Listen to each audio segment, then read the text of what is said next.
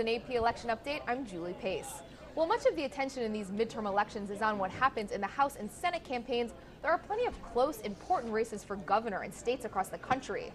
We'll take you through what we know so far tonight.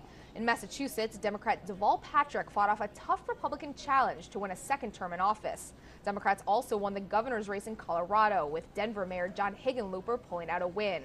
In South Carolina, Nikki Haley, a rising star in the Republican Party, claimed victory, though her race was closer than many expected. I want to bring in AP political reporter Phil Elliott. Phil, we also have close governor's races in Ohio and in Florida. Now, why are these states and their governor's races so important back here in Washington to the president?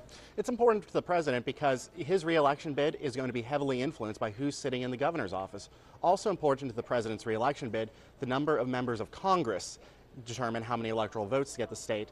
People who control the state government determine who gets districted in, who gets districted out, and who gets to be a powerful surrogate as a member of Congress for the president. And it also puts in sort of a built-in get-out-the-vote operation in these states, right? Right. People care a lot when the governor says, you know, why don't you come out? Why don't you go support President Obama's re-election?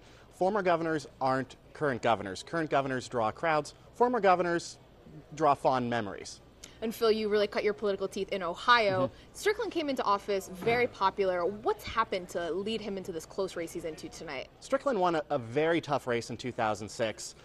He promised a lot. He promised bold agenda, promised to help the economy get back. That was when the economy was considered good. Now the economy there is in utter shambles. He doesn't have the tax revenue to pay for the programs he promised. And people are saying, you know, you promised us education overhaul. You promised us tons of stuff. Nothing's happened. And he's really going to be punished for what he promised 4 years ago. AP political reporter Phil Elliott, thanks for joining us tonight. There's one more race I want to mention that's in the Senate, Wisconsin. The Liberal Democrat Russ Feingold has been unseated by Republican Ron Johnson. Still plenty of big races yet to be called, so stay with us throughout the night and into the morning. I'm Julie Pace with an AP election update.